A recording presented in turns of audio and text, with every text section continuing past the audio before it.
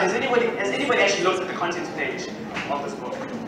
This is an amazing book. So just some thoughts about the book before we start. That because I had the opportunity to read the book in preparation for this particular session, I must say I felt quite exposed as a man, to say the least. So the book is bold. I said it's daring, quite cheeky, very timely, introspective, searching. It's deliberate, vulnerable, sensitive. It's absolutely brilliant.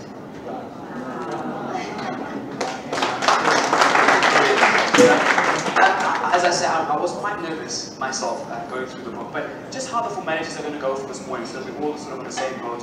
We're going to have a conversation now with Phindile, the author, and we're going to chat about different aspects of the book. If you do have questions, please save your questions for afterwards. We'll have an opportunity for you to ask your questions, so please jot your questions down. And who knows, maybe your question will be answered during the course of the discussion. But we look forward to you joining us, sort of actively engaging with us during the course of the morning. So please fasten your seatbelts and let's crack.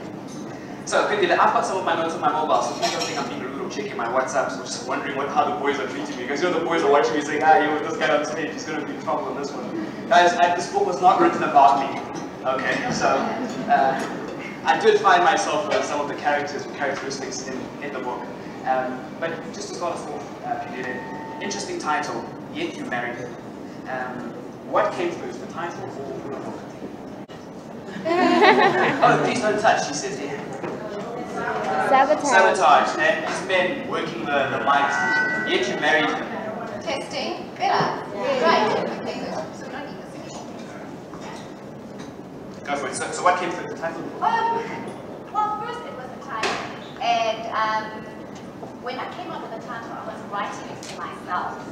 It was a matter of saying to myself that I need to take ownership of the decision that I made in the man that I chose to get married to.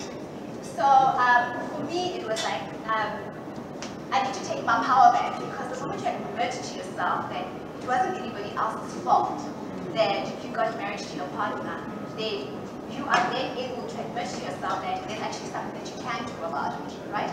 So when I said yet you married, it was more for me to say, but you're not forced by anyone. So take your power back and admit that yet you do everything else before you go and marry to him.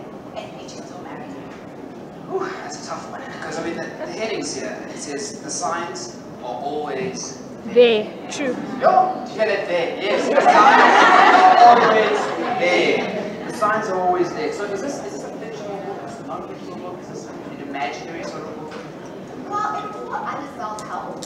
However, it is both fiction and non-fiction, because it's real life issues that I've written about. It's just that the characters are not real people, but it's things that happen in our everyday life, in our marriages, whether you're just in a relationship. So it falls under many categories, but it falls more self-help, because online teaching is help from. And how much of the book is pinned experience, and how much of it is far more just your experience? When I started writing it, it was more a Phindile experience. But then as I kept writing, I realized that so many of us, women, we go through exactly what people went through in her marriage. So I had to expand it in such a way that when any woman reads it, they'll be able to relate, because they've gone through it or they're going through it. So it's both ways.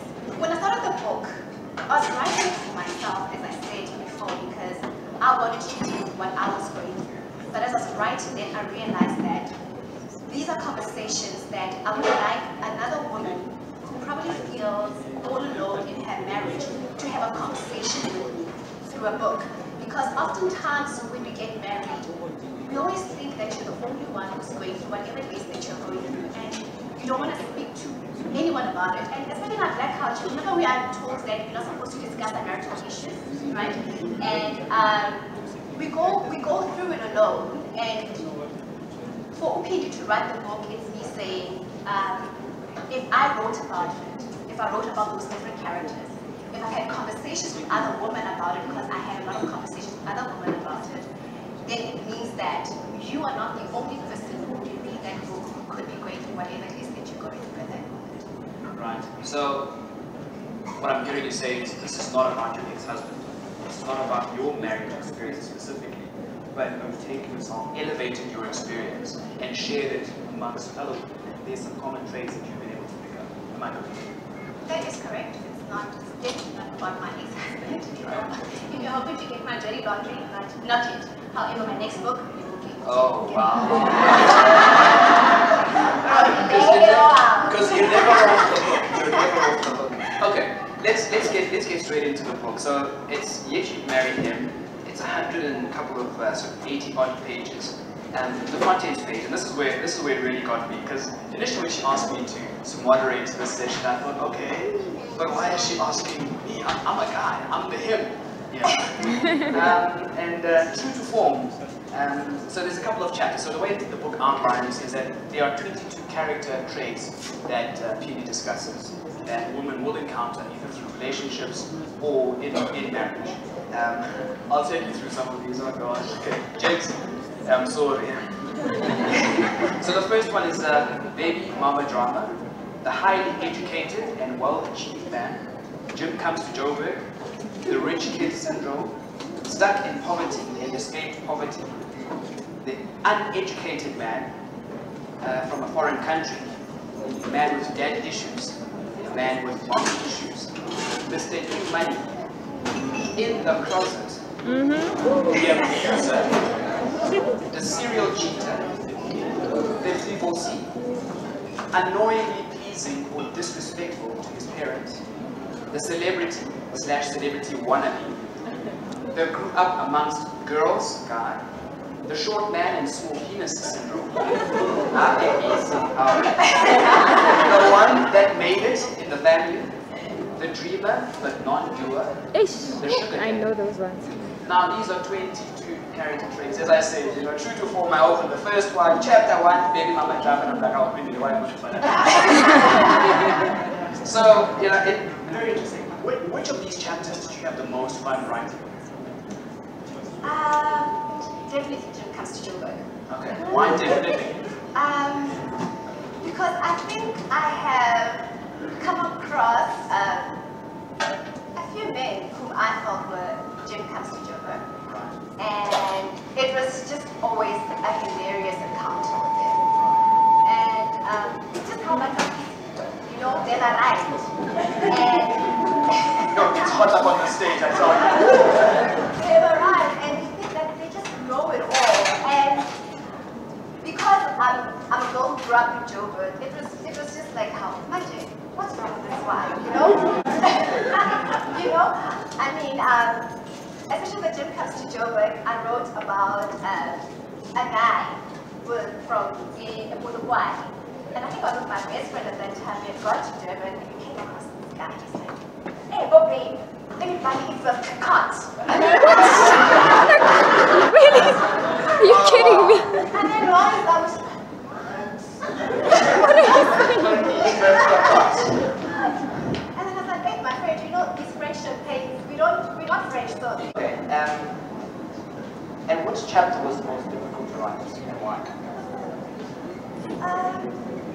The most difficult chapter that I wrote was actually the first chapter.